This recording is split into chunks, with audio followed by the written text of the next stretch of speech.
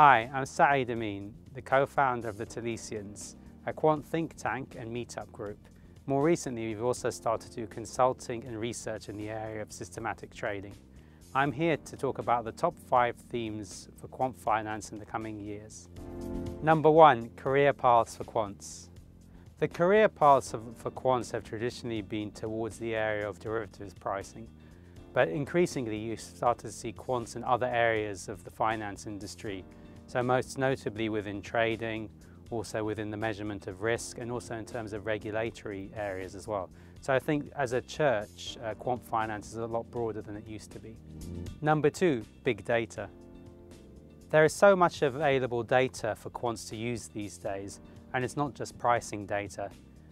If you just think about all the data on the internet as an example, most of this, for example, is unstructured textual data.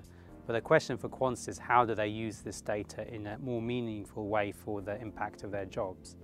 So I think that's going to be a key question going forward. How can quants use big data, for example, to come up with trading signals, to improve their risk models and the like? And it's an area that I've been actively working on myself.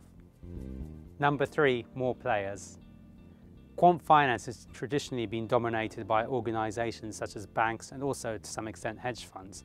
But these days we've begun to see a burgeoning fintech sector, and that's been very big in London. For example, we've seen Level 39, which is the largest fintech accelerator in Europe, build up over the few years past, and for example, Thalesians is a member of that group.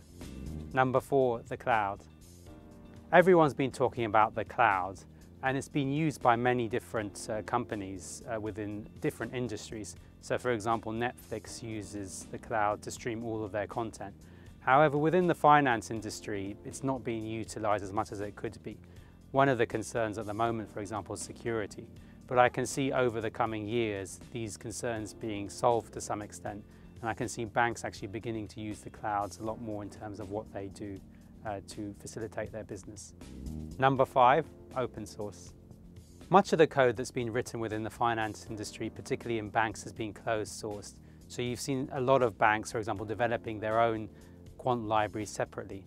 But in recent years, we've begun to see banks and other organizations begin to see the benefits of open sourcing your code. Essentially, commoditized elements of that code can be given to the community, and at the same time, you actually get better code because more people are contributing to it and also improving it. Whilst at the same time, you can keep the most competitive part of your code, the proprietary bits, for yourself. I can see this as a trend going forward, the increasing use of open source software within the finance community. I look forward to seeing you at Global Derivatives in Budapest. I'll be discussing trend following strategies, and I'll also be teaching at a full-day workshop with Paul Billicon on systematic trading and electronic trading as well. And there's going to be a lot of Python demonstrations during that day too. And if you want to know more, please look at globalDerivativesLive.com. See you in Budapest.